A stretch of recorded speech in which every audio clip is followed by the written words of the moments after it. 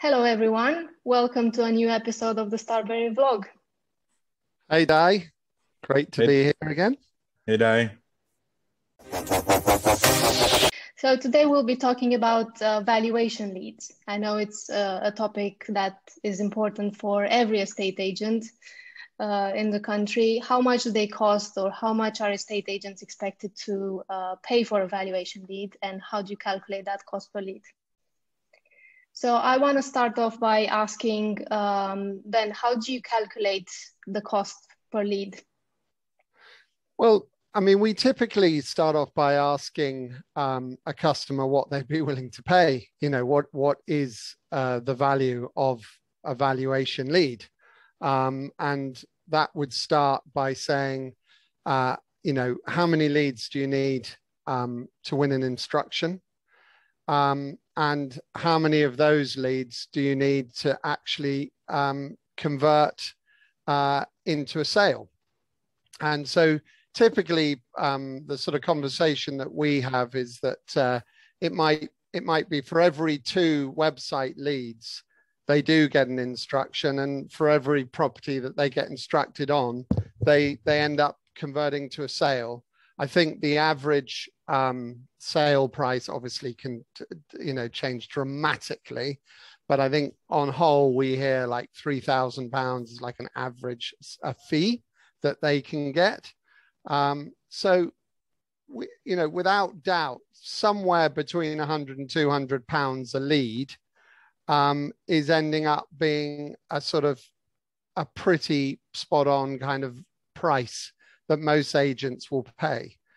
In some cases, you'll get properties, considerably higher value, and of course they'll pay considerably more. And you'll get others that have got much lower fee when they sell, so they want it less. But that's a really good basis to start on, and then essentially we can start building a campaign around that. Yeah, Nitten, you want to add something?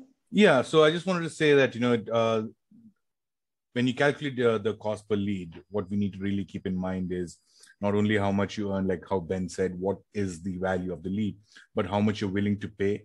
For example, there might be cases when, you're willing to pay much more, even though the value of that one sale might be less, but it could lead to a future, potential in terms of huge amounts of business much later.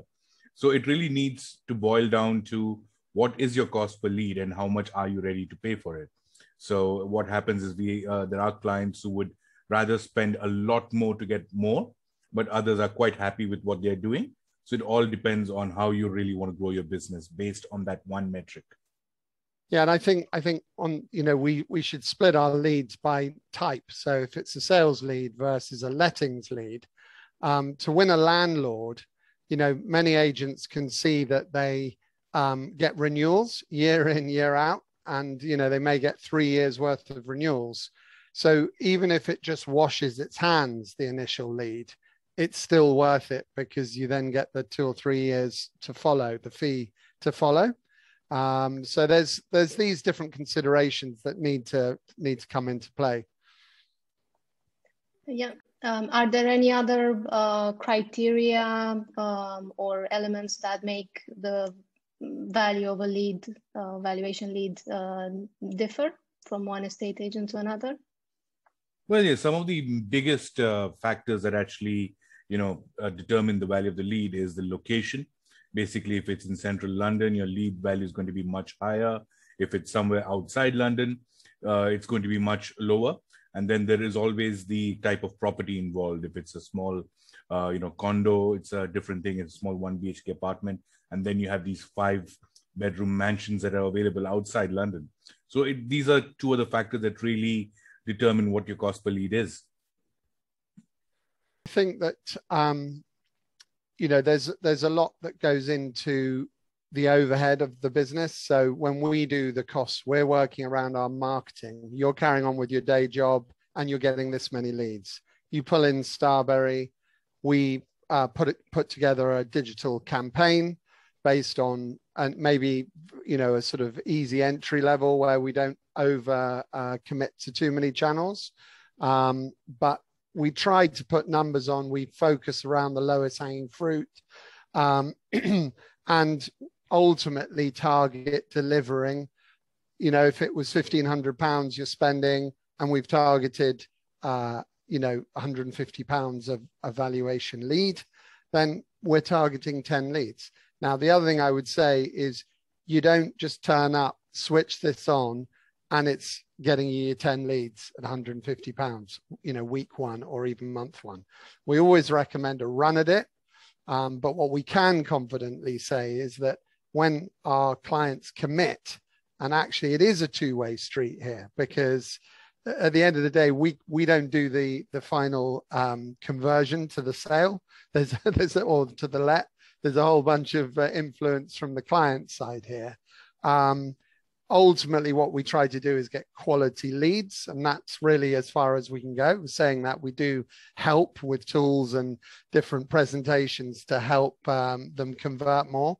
But I think all of those aspects have to come into play. And really what you need to do is give yourself a proper, I would say 3 to 6 months, and you will definitely start seeing that marketing ROI. I would always say that, the type of lead, like Ben mentioned earlier, is an important factor. We have clients who really struggle, not struggle as if their focus is on landlords, they're a letting agent.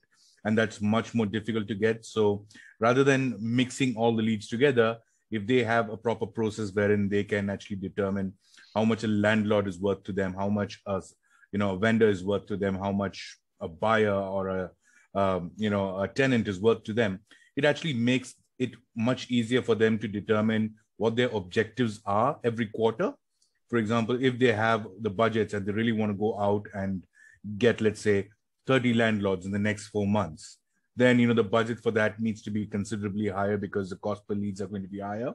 Well, on the other hand, if they just want to focus on letting out the inventory that they have, they can actually look at, reducing the budget because it would be lesser. And same thing on the sales front as well.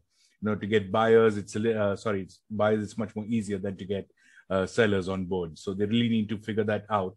And that will actually help agents factor in their budgets rather than having like a blanket amount all throughout the year.